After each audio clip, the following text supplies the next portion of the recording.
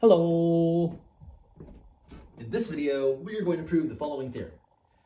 If p is a prime number not equal to 3, then 3 is a divisor of p squared minus 1. Now, before we get to the proof, let's get some context.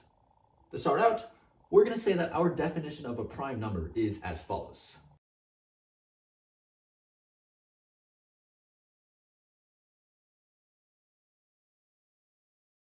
Suppose p is an integer such that p is greater than or equal to 2.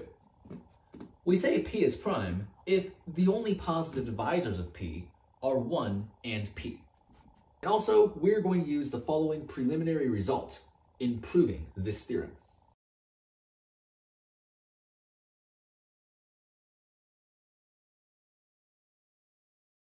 Every integer has exactly one of the three forms: 3k, 3k plus 1, or 3k plus 2, for some integer k.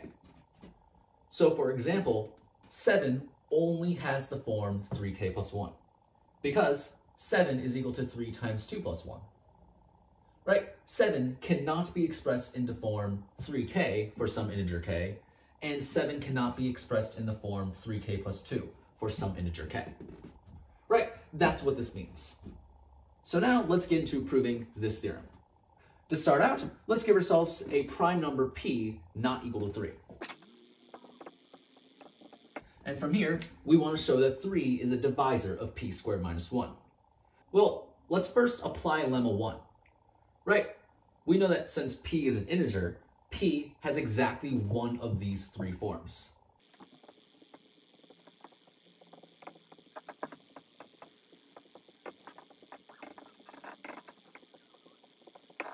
Next, let's eliminate the possibility that p has the form 3k, right? Once we eliminate this possibility, this will tell us that p only has one of these two forms, right? So let's assume for contradiction, p has the form 3k.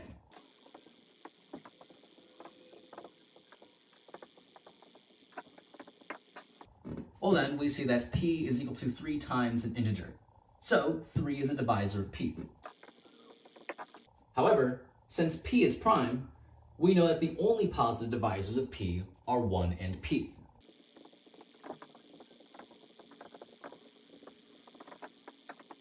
And since 3 is a positive divisor of p, this tells us that either 3 is equal to 1 or 3 is equal to p. But 1 is not equal to 3, so we must have that p is equal to 3.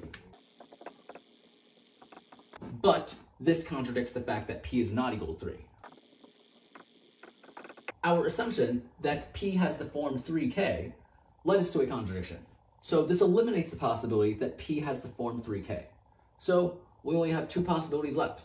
Either p has the form 3k plus 1 or 3k plus 2 for some integer k.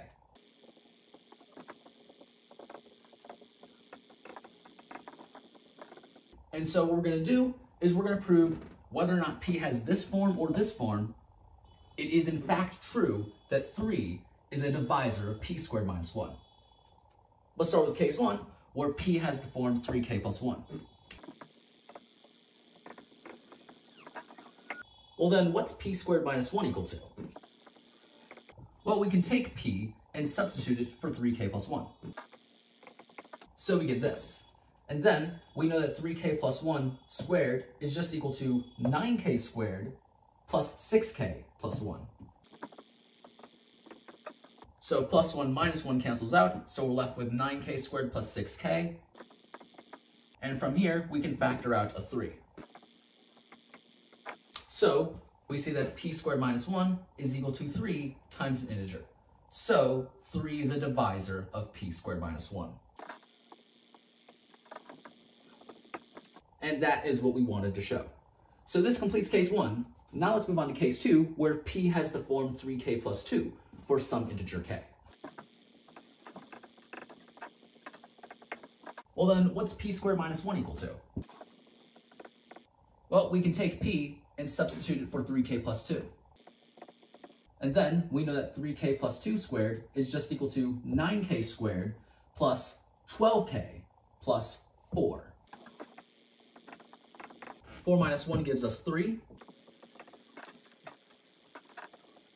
and then we can factor out a 3. So we see that p squared minus 1 is equal to 3 times an integer. So 3 is a divisor of p squared minus 1. And again, that's what we wanted to show. So we see in either case, 3 is a divisor of p squared minus 1. So this must be true. So putting this all together now, we see that under the assumption p is a prime number not equal to 3, we have that 3 is in fact a divisor of p squared minus 1. So we have proven this statement. So this completes the proof. And so yeah, that's pretty much it for this video.